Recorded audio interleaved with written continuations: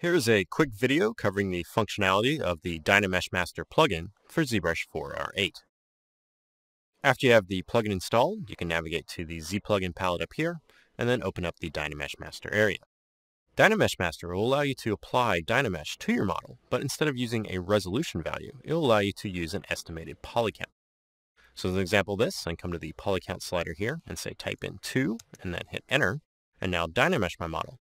And this will now DynaMesh the model and attempt to reach that 2 million polys. So you can see here, after the process is finished, my active point count is at 1.9 million.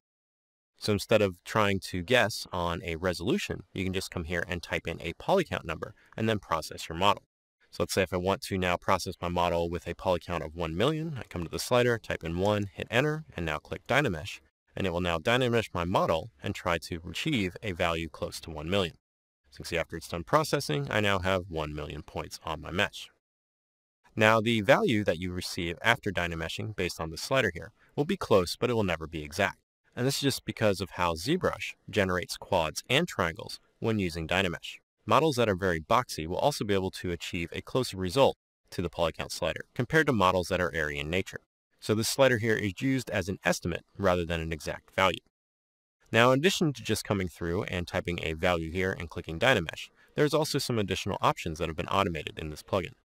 So open up this additional area here, you can see that I can perform the DynaMesh function on the selected subtool only. I can perform it across all visible subtools, or even all the subtools that are in your scene. In addition to this, you can keep the DynaMesh active after it's done processing. You can automatically bake any sculpting layers. You can automatically delete subdivisions, you can automatically apply dynamic subdivisions, you can automatically apply nanomesh, and you can automatically apply array mesh. Another option in here is the use auto scaler option.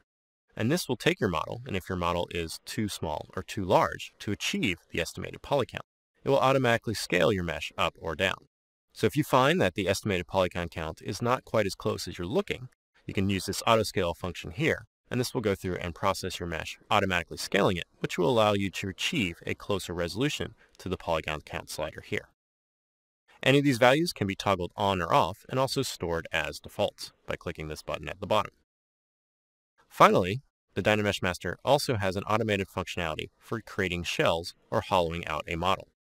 Now this process here will use the shell functionality that exists in the ZBrush DynaMesh area, but it will automate it. So this will look at the size of the subtool you have selected and then generate a thickness value in millimeters based around that size.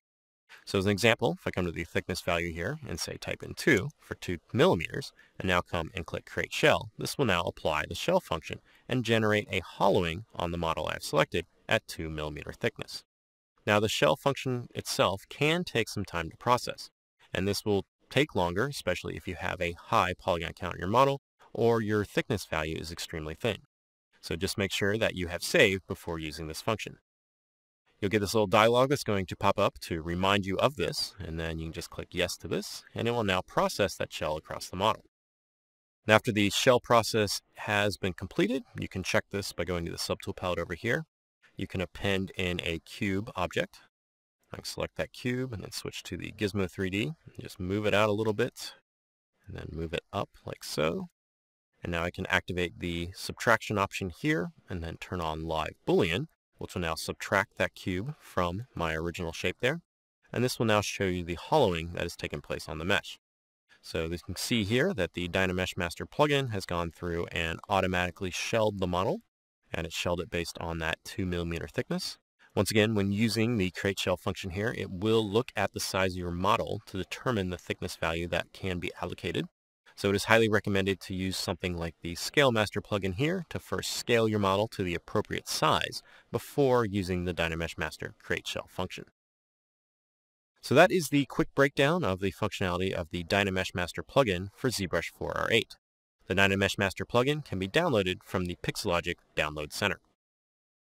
Hope that helps, and happy ZBrushing.